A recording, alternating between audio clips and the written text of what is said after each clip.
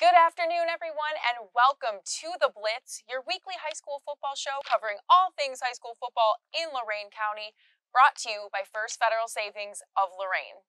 I'm Marissa McNeese of the Chronicle Telegram, again back as always with my partner behind the camera, Kristen Bauer, and this week, we're keeping this show on the road.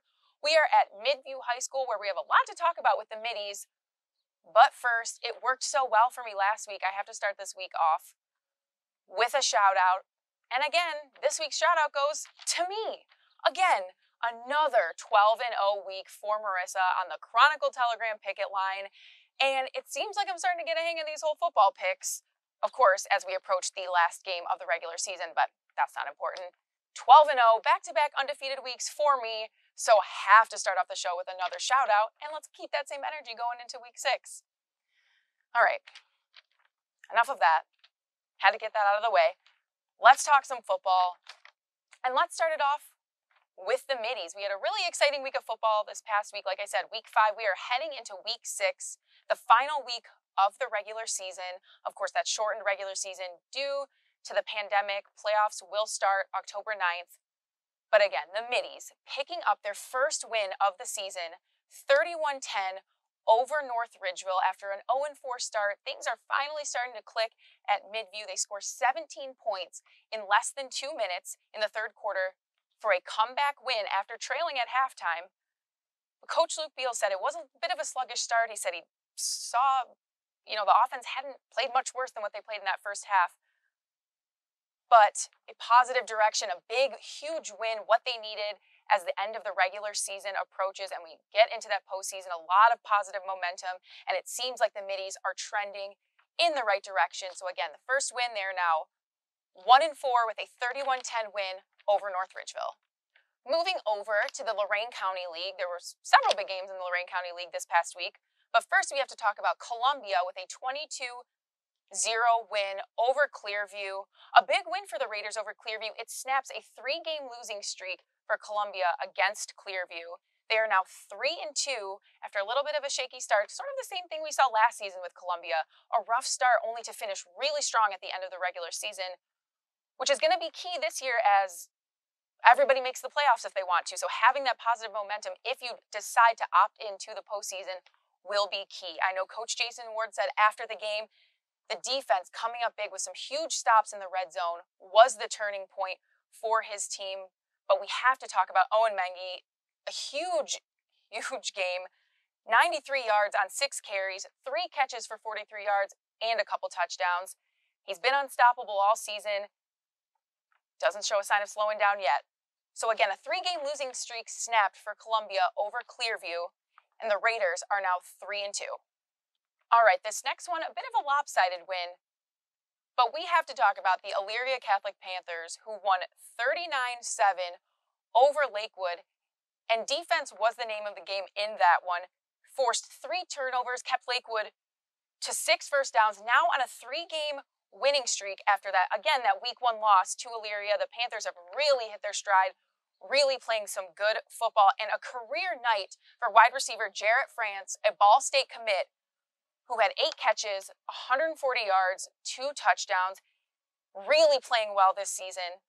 But again, it was defense. According to Todd Shapiro, who was on the field at the game last week, the Panthers' defense has held opponents to an average of 7 points in these 3 games in September, and 2 of those have had 8 or fewer first downs. So it's been a really strong defensive performance week in and week out for Elyria Catholic as we head in to week 6. Again, the Panthers on a 3-game winning streak heading into the final week of the regular season. Now, before we take you back over to the Lorain County League for some highlights, we got a couple more scores to go over. We have Avon, a big winner, 63-12 over Berea Mid-Park. And that win, not inconsequential because it clinches a share of the Southwestern Conference for Avon for the 5th straight year. Again, 63-12 over Berea Mid-Park. The Eagles, 5 straight winners of at least a share of the Southwestern Conference. Wellington, 53-26 over Oberlin this week. We have Elyria, again, falling to Menor, 45-21. And Olmsted Falls, 56-35 over Amherst. Let's go back over to the Lorain County League. We had a huge Week 5 matchup. Everyone had this one circled, I think, on their schedules this season. A shame that because of the pandemic, kept a lot of the fans from going to this one, but we had Keystone hosting Firelands in a battle for the 2 first-place teams in the conference, both 4-0 heading into Week 5, but it was Keystone who picks up a 40-14 win over Firelands, a game the Wildcats played incredibly well, well-rounded, little defense, little offense, special teams. They had it all. Myself, my colleague Sean Bennett from the Chronicle Telegram, were on the sidelines bringing you all the action from the game. So instead of listening to me ramble about it, let's take you back to all the action.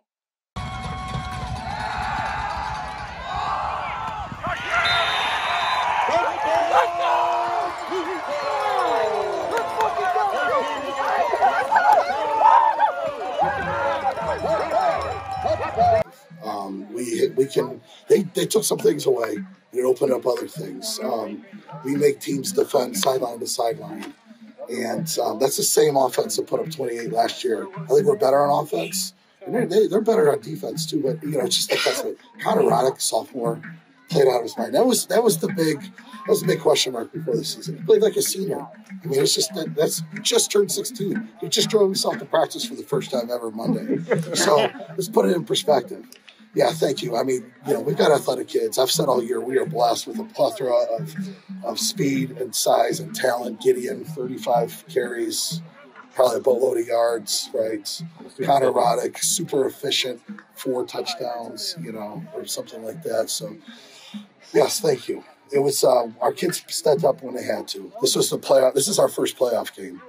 Again, a really solid win for Keystone. That is a team that seems like could make a lot of noise as we head into the postseason. I know Firelands, not the performance they were hoping for. A few things to figure out before the playoffs start October 9th, but Keystone seems to be the team to beat. And like we said, for all intents and purposes, that game was for the conference championship. Keystone, if they win this week, they will have clinched their 2nd straight Lorain County League championship. Winners last year of the inaugural conference title, and again, at least a share of this season's.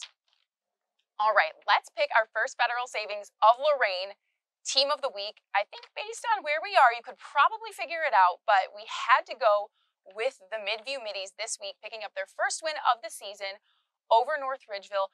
A big win, not just based on the score, but because the team started off slow, but they picked it up in the second half, showed what they can do on offense, had some defensive stops, and it's a big momentum builder for this program, not just for this season as we head into the final week of the regular season, as the playoffs start, but for the program as Coach Luke Beal continues to build and sees what this team can do.